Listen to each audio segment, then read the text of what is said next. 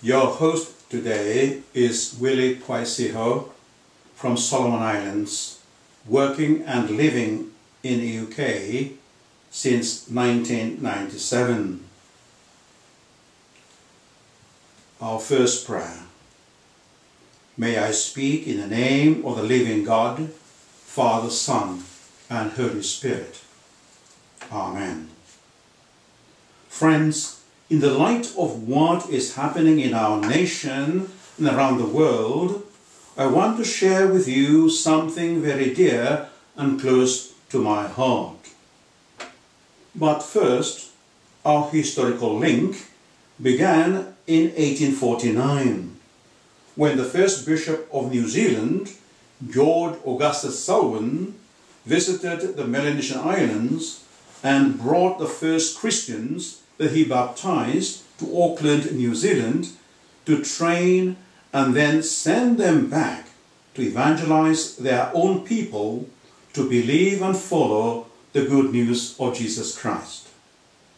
150 years later, in 1999, the first Melanesian priest appointed to hold the title of parish priest and rector in the United Kingdom. I retired in January 2019, but still living in Cheshire and doing assistant bishop's work in Chester Diocese. I now invite you to open your Bibles to the Gospel according to St. Mark, chapter 12, verses 28 to 34.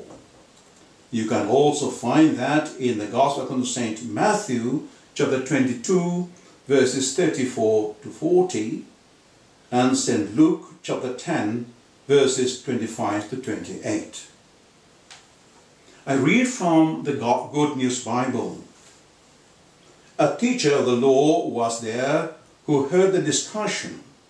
He saw that Jesus had given the Sadducees a good answer, so he came to him with a question: which commandment is the most important of all? Jesus replied, the most important one is this: listen, Israel, the Lord our God is the only Lord. Love the Lord your God with all your heart, with all your soul, with all your mind, and with all your strength. And the second most important commandment is this: love your neighbor as you love yourself. There is no other commandment more important than these two. The teacher of the law said to Jesus, well done, teacher. It is true, as you said, that only the Lord is God, and that there is no other God but He. And man must love God with all his heart, with all his mind, and with all his strength. And he must love his neighbor as he loves himself. It is more important to obey these two commandments than to offer animals and other sacrifices to God. Jesus noticed how wise his answer was, and so he told him, you are not far from the kingdom of God. There is a discussion between Jesus and the Sadducees concerning life after death. And a law teacher was there, and saw how clever Jesus was in answering the Sadducees. He too wanted to test Jesus with his question: which commandment is the most important? And Jesus replied, the most important one is this: listen, Israel, the Lord our God is the only Lord. Love the Lord your God with all your heart, with all your soul, with all your mind, with all your strength. Love your neighbor as you love yourself. There is no commandment more important than these two. The young lawyer even congratulated Jesus for his beautiful answer. And Jesus noticed how wise the young lawyer was, said, you are not far from the kingdom of God. The point here is that there is a key to all of us in living life that is pleasing to God. Number one, Loving God with all our heart, with all our soul, with all our mind, with all our strength. Number 2, loving our neighbor with all our heart, with all our soul, with all our mind, with all our strength. And when we do that, we are not far from the kingdom of God, says Jesus. Now, many people, including us Christians, find no problem with loving God, but we find it great difficulty in loving our neighbor. You see, humanity is so diverse. We have so many different races, language, beliefs, customs and cultures, people with knowledge, those who have little. There are different heights and different sizes, people with disabilities, people with different sexual orientations, food preference, characters and behaviors. The other is that we share this planet Earth with other creatures as well. They too are our neighbors, like the elephants, the giraffes, rhinos, lions and monkeys, horses and pigs, donkeys, sheep and cattle, different dogs and cats, and other crawling creatures. Then there are other large and small creatures like the whale, turtle, shark, and other fish that swim in the sea. They too are our neighbors.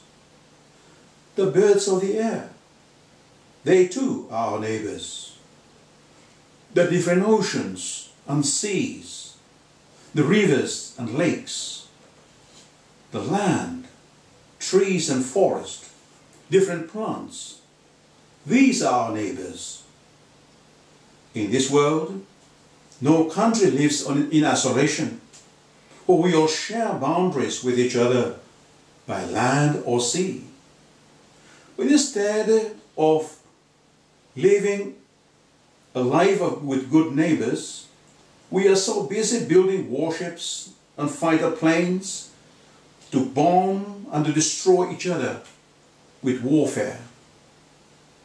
Is that loving God and neighbor when we throw poison in our rivers and seas, the pollution of the air and the waste of plastics in our seas and fishing nets, long lines that affect so many creatures in the sea? Is that loving God and neighbor when we put too many satellite stations in space, so even many miles above us is already full of floating waste? Is it loving God when we exploit God's creation by over-harvesting the natural resources and the minerals? God has not given us humans the mandate to exploit or destroy His creation, but that we may be caretakers, carers, and good stewards of His creation, so that other generations after us, they too need to enjoy God's world. And so, friends, whatever continent, country, island, culture, or race, we all belong to this one world. The God has given us two most important commandments: to love God and to love neighbor. And when we understand these two commandments and obey them, then we are not far from the kingdom of God. Let us pray.